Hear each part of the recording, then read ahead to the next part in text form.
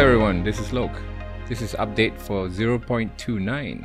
I have one enhancement, I have a new functionality, and a list of new props for you to take a look at.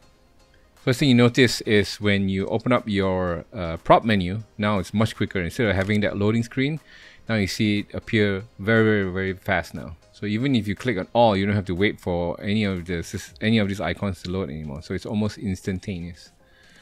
So hopefully you all like that new enhancement.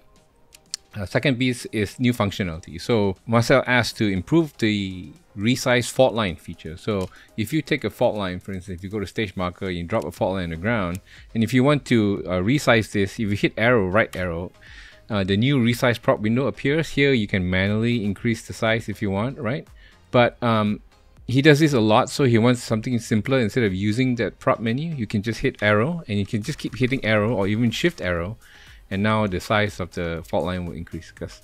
And it will always increase on the width, on the length basically. I mean, nobody increases the thickness of the fault line anyway. So by default, you can just hit right arrow, and you can leave this window up, and you can still use your arrow keys to resize. So hopefully that will help and enhance your experience. And the last piece is new props. Let's take a look at them.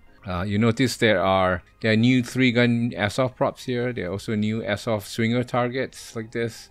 I've also included new arrow props for somebody who wants to like show that this is a swinger. They want to put a marker floating on top here. You also have an arrow that goes up and down. There are some new dali water floating targets here, and this bobber target as well. And you notice a new category called PCSL, or Practical Competition Shooting League. I think this is the one that's created or started by Max Mundy. This is the new targets with new dimensions. I had this as P2G targets before in the miscellaneous category. Now you won't find it there anymore. You find all of them in the PCSL category. So you have all the normal standard targets, the PCC targets, the no shoots, a swinger. I'll create more swingers and bobbers and clamshells in the future. You also have hardcover targets.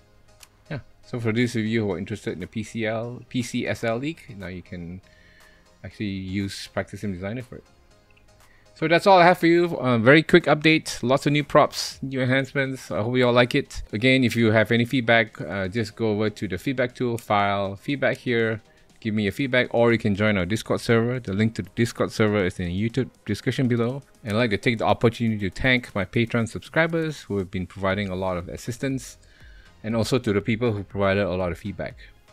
For those of you who are interested in joining as a Patreon subscriber, please take a look at this link. So that's all I have. Hope you all have a great weekend. Wishing you lots of alphas, and I'll see you on the range.